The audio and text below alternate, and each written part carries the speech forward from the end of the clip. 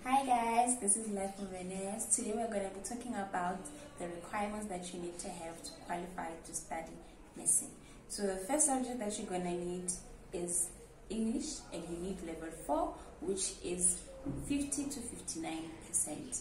The second subject is life sciences, and you also need to have level 4.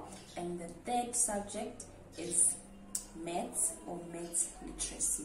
If you have maths, you need to have level 4, which is 50 to 59%, and with maths literacy you need to have more than 60% to qualify.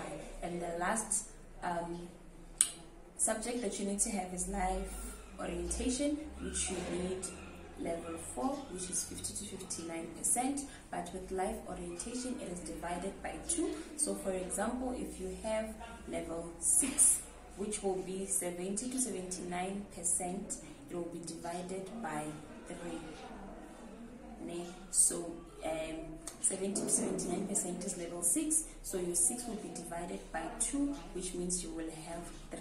That is when you have to calculate your APS score. And then APS score is admission point score. It is required by the university or the college to ensure that you qualify to study for a specific course. It is calculated as follows. So level 1, it's 20 to 29%. Your level 2 will be 30 to 39%. Your level 3 will be 40 to 49%. Your level 4 will be 50 to 59%. Your level 5 will be 60 to 69%.